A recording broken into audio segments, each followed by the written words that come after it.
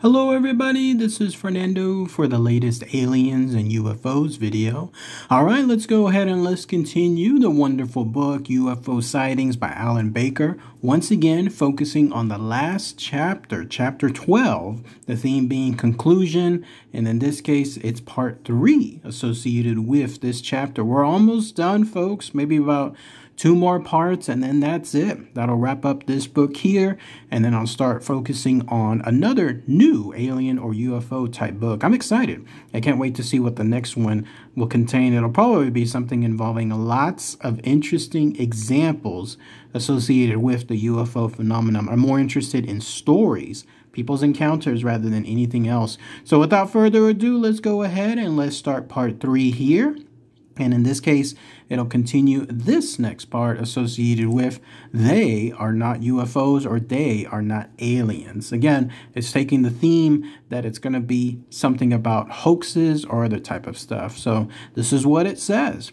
We must now turn to the frequency of close encounters over the years since the late 1940s. For, if we look carefully enough, we will perceive yet another enigma that weighs against the ETH as an explanation for UFOs. When Jacques Vallée examined the first catalog of close encounters immediately within the vicinity of witnesses, he reports to be compelled in 1969. He noted that the total number of entries was more than 900. More recent estimates suggest that the number has grown to about 5,000. This number, however, is almost certainly inaccurate by a factor of 10. As Vallée reminds us in Revelations, only about 1 in 10 close encounters are ever reported, so the true figure is probably more like 50,000 encounters.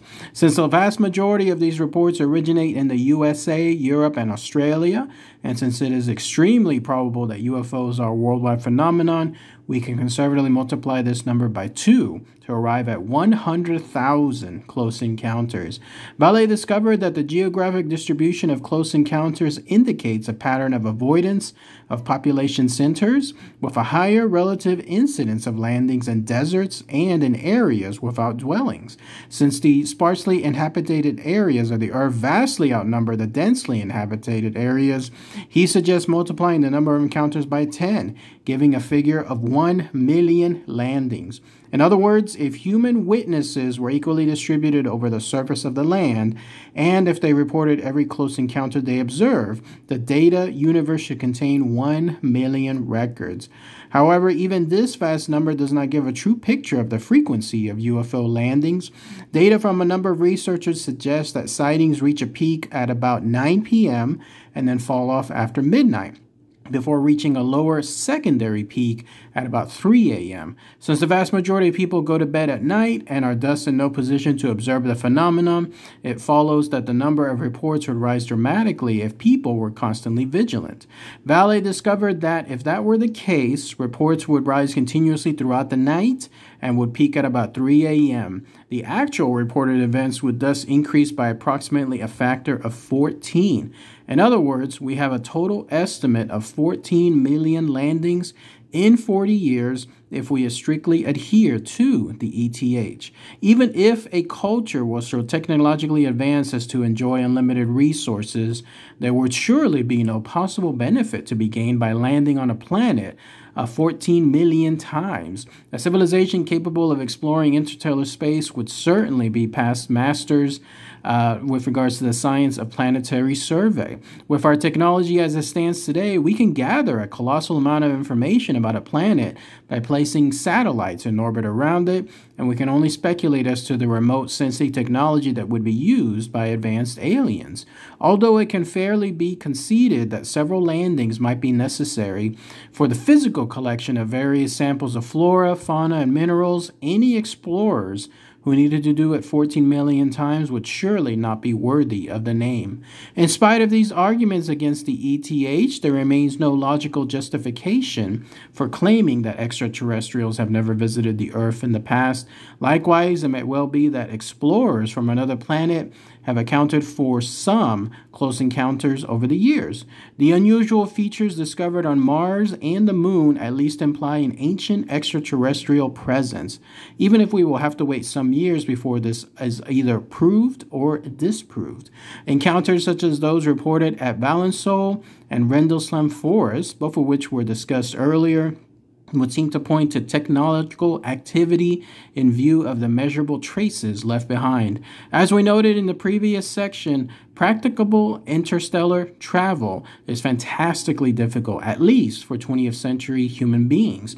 The obstacles may be so great that they can never be overcome by any civilization anywhere in the universe. On the other hand, if there is an easy way, as yet undiscovered by us, to achieve faster than light travel, then nothing could be more natural than for alien explorers to survey our world. However, it seems less likely that if they are doing it now, they account for a vanishingly small percentage of those 14 million UFO events. But what about the rest? What could account for all the encounters that resist identification in purely mundane terms?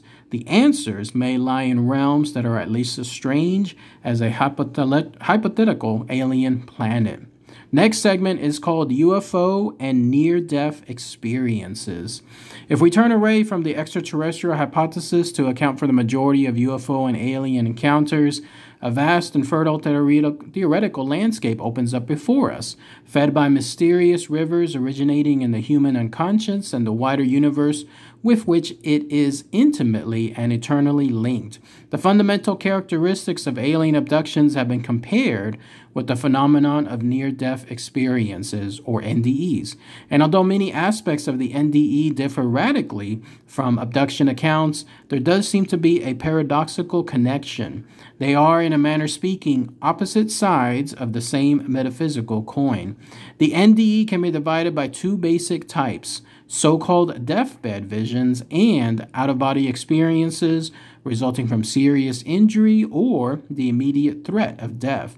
In the huge number of cases studied, the participants report that their experiences were incredibly real and totally objective. Interestingly, although skeptics have suggested that such visions are the result of random neural activity in the dying, oxygen-starved brain, there is evidence to suggest that NDEs are more likely to occur if the participant's consciousness is unimpaired. It is worth devoting some space to a description of what occurs during a typical NDE and comparing it to the basic elements of the abduction experience.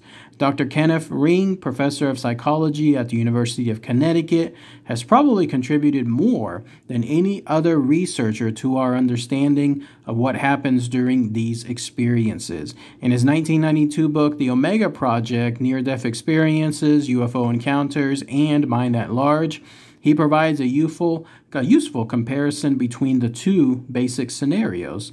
Many of their aspects are diametrically opposed. For instance, the initial reaction to an NDE is one of peace, tranquility, and security, whereas the UFO abductee feels confusion and abject terror. The NDE participant feels that he or she is experiencing something absolutely real, is surrounded by beings of light and deceased friends and relatives, and is encouraged to evaluate his or her life by a compassionate spiritual presence. The abductee senses a dreamlike quality to the experience and yet is forced to submit to a grossly physical examination by dreadful-looking creatures who are following some obscure and sinister agenda. The NDE experiencer wants to remain in the other world, although he or she is gently persuaded to return home, usually with the admonition that it is not yet the right time to stay, and complies with feelings of disappointment, even resentment, but also intense happiness. The abductee, on the other hand, is unceremoniously dumped back on Earth with attendant feelings of relief, confusion, and hatred of the kidnappers.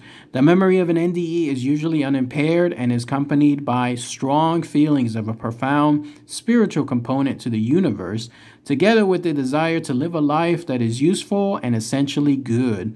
Abductees usually, although not always, require the assistance of a hypnotherapist to access the memories of their experience and frequently suffer from post-traumatic stress disorder. Finally, an NDE usually occurs only once in a person's life, most commonly in adulthood, whereas abductions can occur many times and usually begin in childhood. And with that, let's go ahead and let's pause it here, and then that way we can talk about these interesting aspects. So in this case, the other segment was concluding with regards to alien or slash UFO landings. It went through a really unique multiplication. I must admit, I don't know if I believe it 100%, but if you go by what they're stating, they do make one good mark. Why is it that these UFO landings always happen in the middle of nowhere? Like, why isn't it in the middle of Austin? Why isn't it in the middle of Washington, D.C., right? Or why not the mother of all places, New York City? Why is it always in like Bernie, Texas, the middle of nowhere where nobody's going to see it? Like, it just doesn't make too much sense. Plus, the other argument is if they're observing us and they have out of this world, no pun intended, technology, then why do they have to land? Why aren't they just observing us from a far off place, kind of like we do when it comes to other planets? So those are interesting. But as far as the calculation of up to 14 million landings in 40 years, I don't know about that. That seems a little far-fetched. But I did like reading that apparently the most common time periods are at 9 p.m. to midnight, and then once again at 3 a.m. So those of you that are UFO hunting, write that down. You want to go between the hours of 9 p.m. and midnight, and then take a little break, and then once again go at 3 a.m. Now, the other one involving near-death experiences, that's new. That's the first time I've heard about a link associated with that and alien encounters. It'll be interesting to see how the rest of this chapter or this subject matter plays out, but the idea is that they're both opposites of each other. Like, you have near-death experience being almost angelic, and then it's going to a place that you don't want to leave, and then you have UFO abductions being the opposite, happening in places that seem like hell and you want to scramble out of there as much as possible, but you have no choice. But interesting stuff. I want to see what it plays out afterward.